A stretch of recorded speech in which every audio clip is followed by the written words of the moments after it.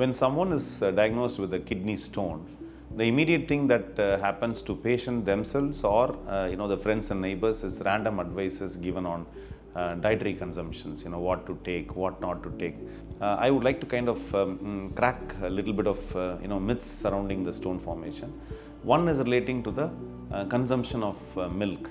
Over the past so many years, I have had patients where once they are diagnosed with stone, completely go away from milk products, including all forms of dairy.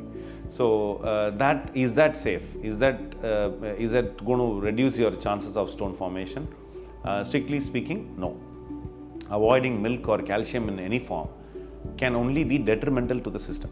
If you deprive your intestine of calcium by avoiding dairy products altogether, your intestine starts becoming more hungry for oxalate, which in turn could increase the incidence of stone formation. Second, entity what we commonly hear about is taking plantain pith, or as we call it as vadathandu. Plantain pith is a diuretic. It isn't harmful.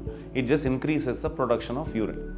But then procuring and then making these vadathandu syrups are much more tedious and painstaking procedures than consuming water. So anything that increases your diuresis, which essentially means that passing more urine, is good enough for reducing the incidence of stone formation. Myths surrounding consumption of tomatoes, whether tomatoes can be had as whole or should we remove the seeds of tomato and have it as just a basic constituent.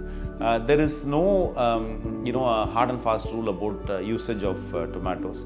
So using tomatoes in moderate quantities is recommended, for simple reason that tomatoes also contain something called lycopene, and lycopene is a natural anti-cancer agent which is available to humans in the form of tomatoes.